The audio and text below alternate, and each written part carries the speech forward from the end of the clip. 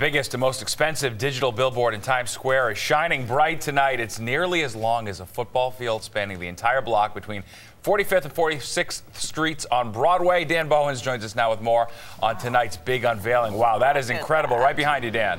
Stephen Derry, you can't miss this one, but that's the point, right? This billboard went active at about 7:30 this evening. For now, it's just displaying digital artwork, but very soon it'll start showing those advertisements. The bright lights of Times Square just got a little bigger and brighter. It's just a glory of New York and of Times Square and everything that makes this country great. Big screen. It's amazing. It's looking pretty good. It's so big, though. It's so big. It is more than just big. Stretching the length of a city block, this is the largest digital billboard in the world. I wish I had this in my house.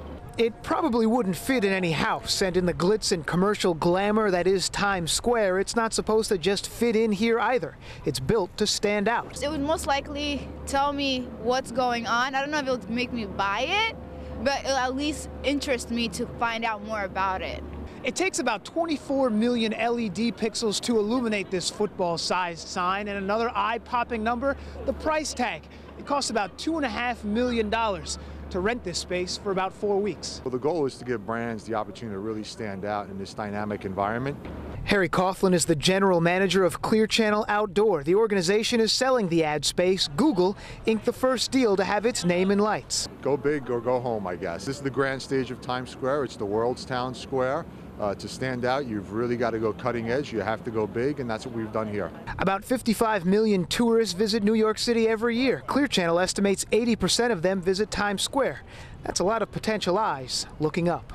This is New York for you, though. Everything is, oh man, I love this city.